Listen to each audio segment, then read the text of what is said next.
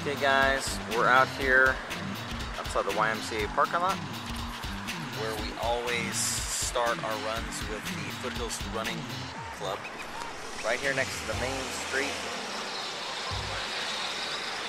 Everybody goes up and down. You can see it's starting to get dark.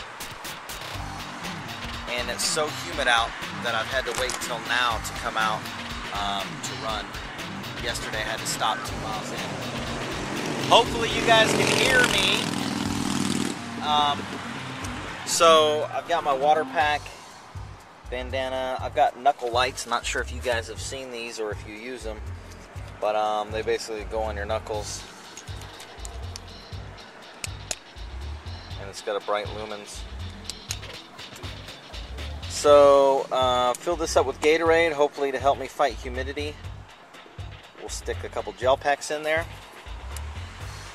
And it's pretty humid out, so I don't know how much we're going to get done. I want to do 10 miles, but I'll tell you how we do.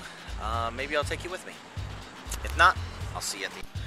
Okay guys, so what did I learn about running in humid weather?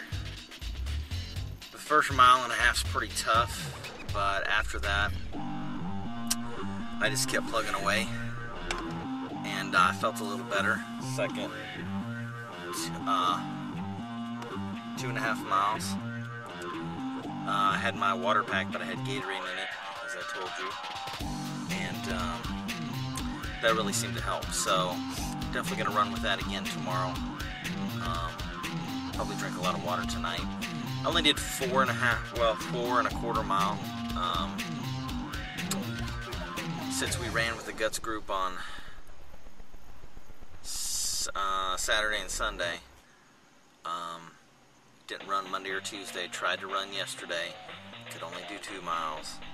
4 miles today. Gonna try to save my legs so I can come back. Hopefully the weather's a little better tomorrow. And I can do 10 miles, which I'm nervous about because I'm supposed to do 16 on Saturday. So I don't want to overdo it, but slowly build back my mileage through the week.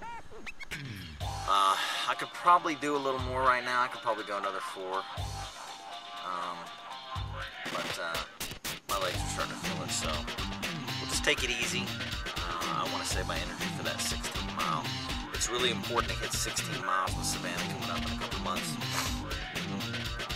I need to have that time on my feet, so I really need to do that 16 consistent miles. That's going to be a milestone for really being ready for Savannah. So anyways, hope you're training hard. Don't let the weather beat you down. Just slow down, take breaks, get back after it as soon as you can. See you in Savannah.